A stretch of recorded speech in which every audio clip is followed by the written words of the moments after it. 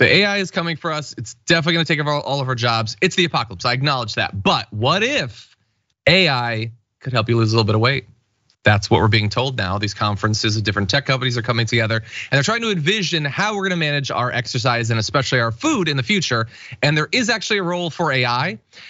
They were speculating at this conference that you could have a lifelong AI buddy that will help automate and tailor what you're eating based on preferences and needs at any given time. You could potentially link this not only to your food, help you to make sure that you have the groceries that you need, but also to fitness, so you can track things and have it automatically modulate things over time. They're not actually rolling this out. It's not coming yet, but this seems like the sort of thing, Sharon, that I could see coming. Is this an area, like I fully suspect that there's gonna be a lot of attempts by these AI companies who must know that there's a lot of people who are gonna react to anything that they invent with a lot of suspicion. If it can help us get in better shape, maybe that'll win over some people. What do you think about the idea of an AI food choosing buddy? Slam dunk, okay? The same people who are right now speaking out and writing articles against AI and how it's gonna be the end of all of us will do they will somersault backwards, okay? And drink this in. And when you say a buddy, it's so attractive because if you're talking about that friend that you can have for the rest of your life that'll hold you accountable, but that won't turn on you, okay? Like Tamara on The Real Housewives or something, then I think everyone's in, okay? This is your friend for life. I think everyone would be in, and I get to look how I want to look, a little lighter, a little prettier, whatever. I think it's golden. Okay, I was waiting for a turn. I thought I sensed sarcasm, but you're actually back. Because I also think, look, there's gonna be all sorts of issues of privacy and data mining and all that. But I do think that something like this, there will be an industry for. I think that people will like it. But I do also want to let you know that the speculation about the future of fitness and diet goes way beyond that when it comes to tech. So in addition to that, they're talking about you being able to breathe on your smartphone for it to evaluate your diet and fitness. Seems a little weird, but they're calling it BreathTech. It allows a deep level of insight into the foods you should be eating to provide optimal health and well-being.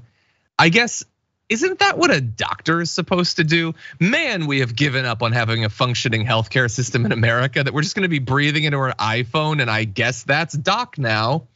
But anyway, they go beyond that. Trends they're predicting include edible beauty products such as anti-aging ice cream and the chance to dine from hormone balancing and dopamine driving menus. They're just gonna be drugging us in our food. Virtual reality dinner parties will allow consumers to create their dream dinner parties, which could involve eating with celebrities, royals, and late loved ones at a favorite holiday destination, or recreating food moments from a film scene. I'm gonna go with When Harry Met Sally.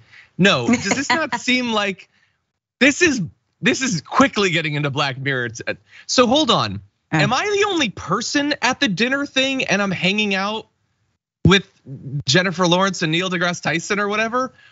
Or like, is it several of us and we're adding celebrities or the royals in? Our past family members are there. I guess some people could like that, Sharon. What do you think about the future of dinner parties? Yeah, well, now you're getting in is a whole, you just kept going and going and going. I had not considered all of that, okay? And who do I sue if I invite both Kanye and Chris Brown to a dinner party and one of them, gets crunk? Then what, okay? Because I think initially when you were just talking about a buddy, an accountability partner, and losing weight, that was fine. But now we're into class action territory about 5 years in, okay? None of this will be good for the greater society. It's like when we all picked up smartphones and started texting and did video calls and Facebook and all these other things, and we stopped, and people are like, "No, I haven't physically seen you in years. I haven't heard your voice in like forever." It's like that kind of territory. I'm gonna throw one more thing out there. You let me know what you think about this.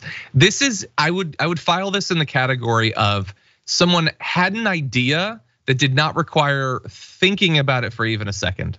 So for parents and picky eaters, virtual and augmented reality could further be used to trick consumers who are not keen on eating vegetables or other healthy food into thinking they're eating chocolate or sweets instead. And to that I say, what in the hell are you talking about? I get the concept that you could throw some goggles on and I could pick up like a spoonful of cauliflower and you can make it look like s'mores or whatever. But once I jam it in my gob, it's cauliflower. How are you faking out my taste buds to think that it's chocolate? You're just gonna have a bunch of kids who are very angry about the way that their parents have just manipulated them. It's bad enough when you tell them the plane's coming into the hangar and it's not actually a plane, but if you tell them it's a chocolate plane, it better taste like Hershey's. What do you think, Sharon?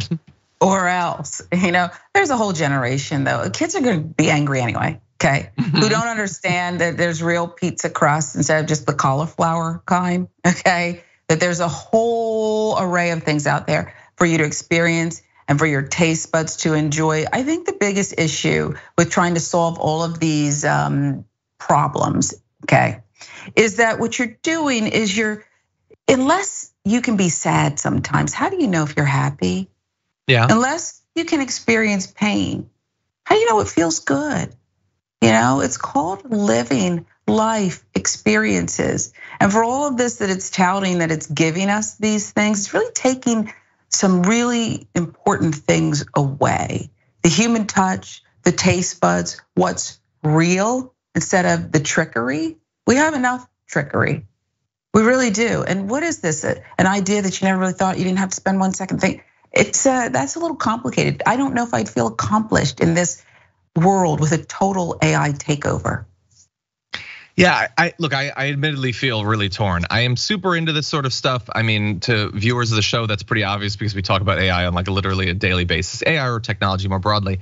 But I do also feel the same way. I feel this like growing like unease about where we're going. And I can't tell if like it makes me want to really double down and like try to remind people of physical things that you can do. Like, did you know that you can write words down like on paper? You can do that.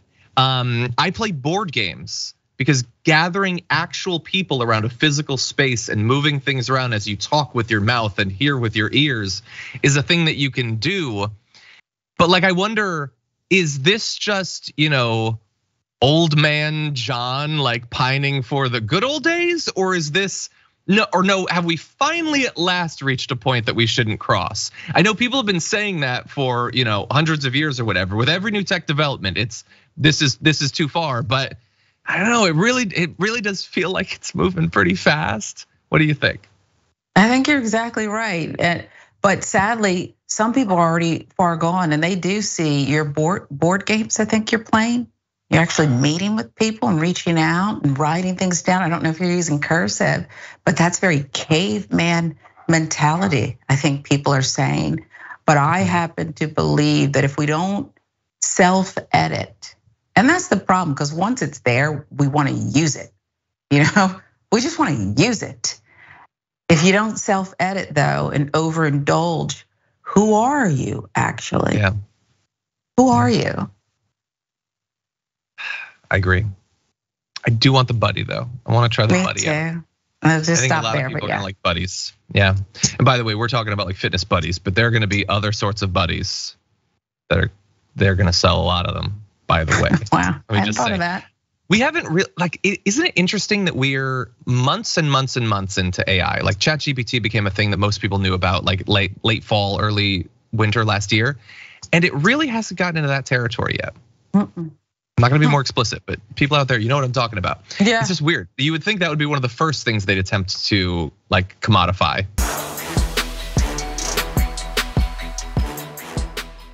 For more political news breakdowns, interviews, stories of activism, and me trying my hardest to care about the occasional big celebrity news story, subscribe to our YouTube channel at youtube.com/The Damage Report. And you can ring the bell wherever it is so you don't miss anything.